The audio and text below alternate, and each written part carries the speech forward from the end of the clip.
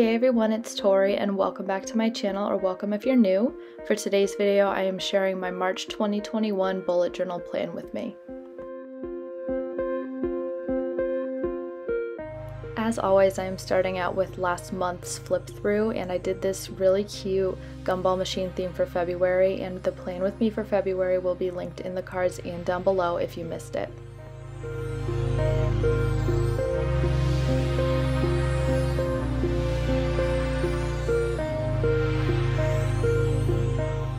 I'm flipping back to my planning page to show you how I plan out lettering for my headers and my color scheme and all that fun stuff. My theme this month is a boho dreamcatcher theme, and I think you're really gonna like it, so let's hop right into this cover page.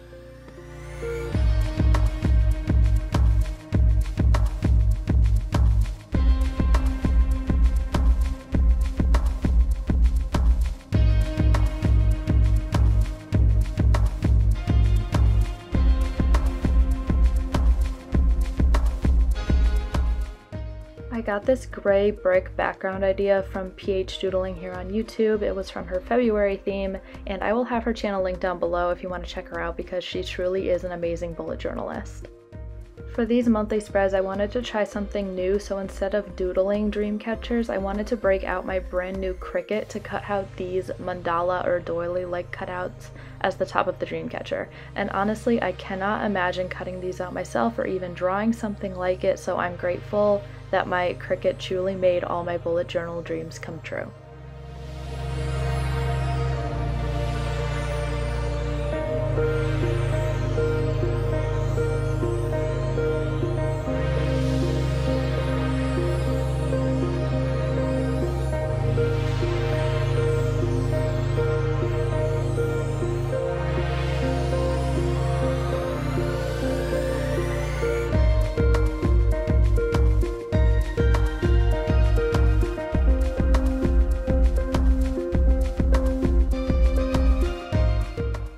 So I've been bullet journaling for over 2 years now, and every time I do a March theme, I feel like I have to include some green because I've been doing it for the past 2 years, so this year will not be any different. I thought these vines would be the perfect green incorporation for this theme.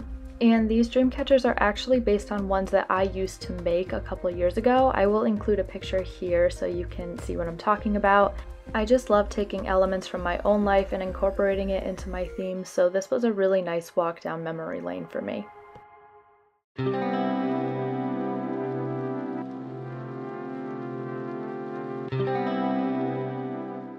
I wanted to include a clip of how I made these headers throughout my bullet journal, so I used my circle stencil on a paper bag and cut them out using my scissors, but looking back, I definitely could have saved myself from the hand cramps by using my Cricut, but like, it's fine.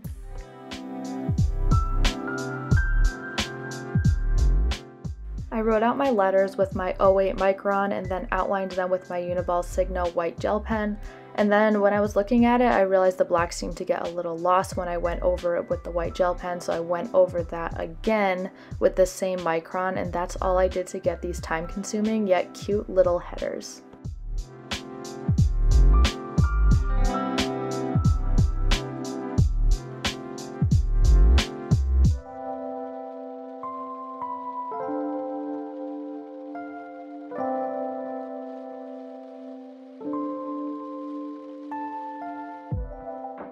Moving on to my monthly calendar spread, and I'm still going with my one-page layout, and I say it in every plan with me, but in case you're new here, I don't use this page for anything other than holidays, birthdays, or any events that are going on.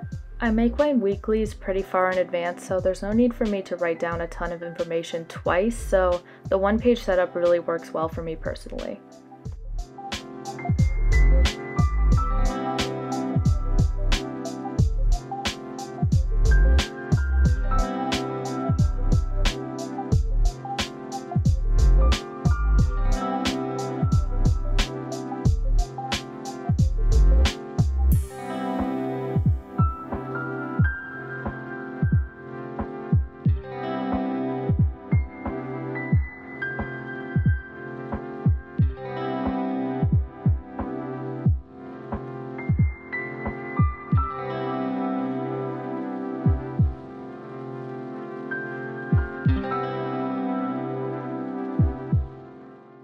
So as you just saw, I made these black lines with my tombow fudenosuke so I could write over it with my white gel pen. It's one of my favorite things to do in bullet journaling.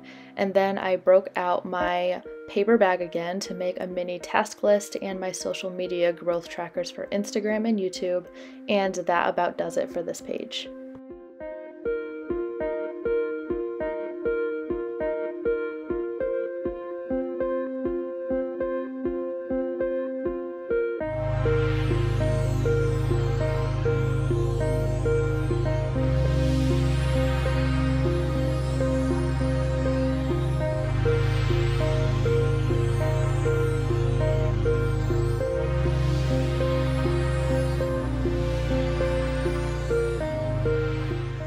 Moving on to my habit tracker, I'm pretty much doing the exact same thing as last month and setting it up the same way for my 8 habits that will be tracked. And I don't write the titles in this video just in case I want to switch things up for what I track in March, but in all honesty, it will probably still be waking up at 8 a.m., making my bed, working out, being productive, washing my hair, flossing, reading, and no snacking.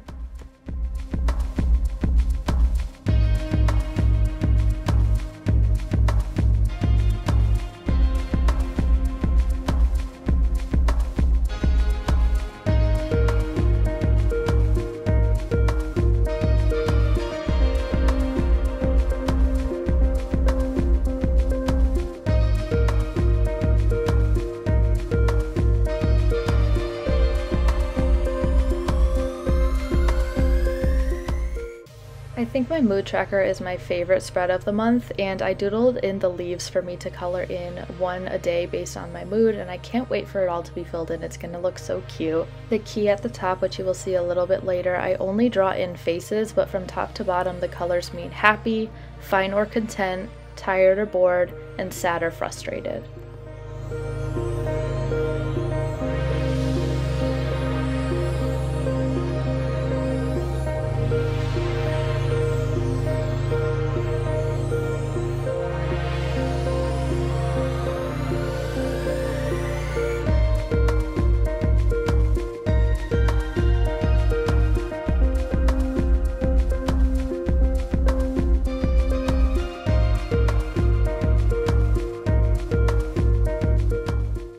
I'm setting up my anxiety tracker now, and I've gotten a couple questions about this spread in the past, so I'm going to try to explain it the best that I can.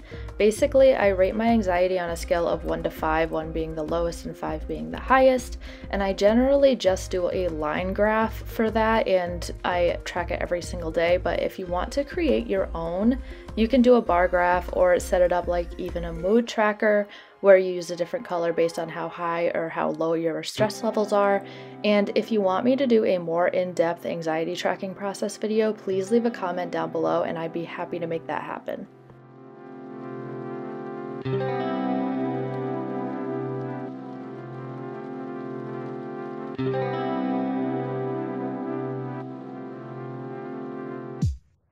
Now moving on to my gratitude log, I kept it pretty simple with space to leave 1 or 2 things I'm grateful for every single day, but honestly I'm kind of getting bored with this setup because I also write 2 lines every single day, so I'm looking into more fun ways to update my gratitude log, but for now it's functional and it still achieves its purpose.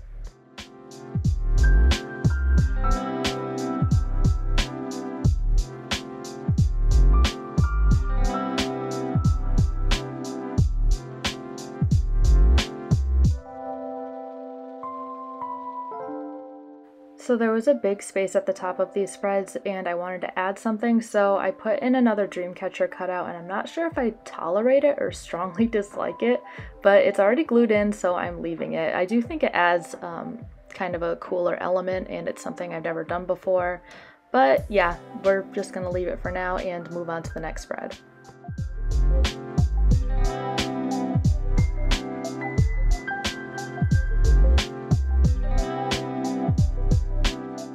Here's the 2 lines a day spread I mentioned, and I love being able to talk about how my day went in just a couple lines for memory keeping purposes. I used to keep a journal, but I always felt like I needed to fill the whole thing up, and I felt like I needed to write page-long things, and it was just not working out for me. So the 2 lines a day are perfect for me, and it's also a space where I can still rant about something or enthuse about something or really anything I want to talk about.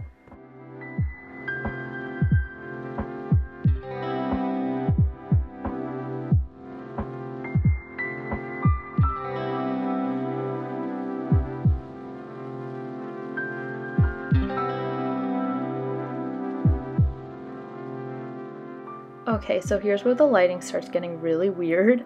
I think my phone camera saw all the green and tried to balance out the color with purple or something, so it's super shadowy and weird, but it only happens on this page, which is very strange. I tried to fix the lighting the best I could after the fact, but I just felt like I wanted to let you know just in case you're wondering why your screen all of a sudden turns purple, and that's why.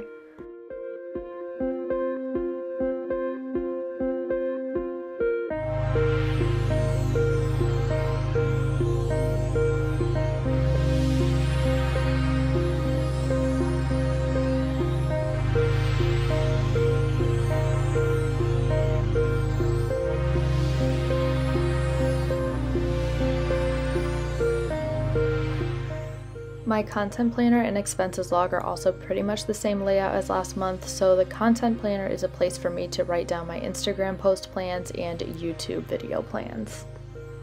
I think I eventually want to switch this layout up too, because my Instagram I post pretty much every single day, but my YouTube videos I only really post once a week on Saturdays, so I don't need all that space to plan YouTube videos. And then my expenses log is super simple. Since 2019, it's been the exact same layout. I have my date, whether the transaction is incoming or outgoing, the amount, the cash or card. I can write down if it's cash, debit, credit, really anything, and then a description of what it is.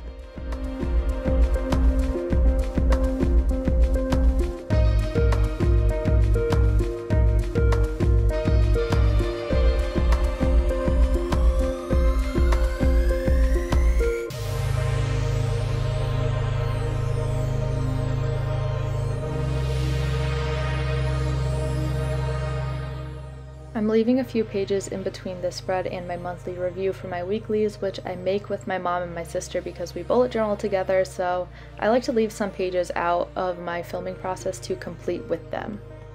Now getting into my last spread of the video, which is my monthly review, and this is a place for me to write down my favorite memories of the month, put a Polaroid, think about the future, like what I'm excited for and what I'm nervous about, and lastly just write down some of my favorites of the month in categories like movies, TV, music, food, YouTube, stationery, and what have you.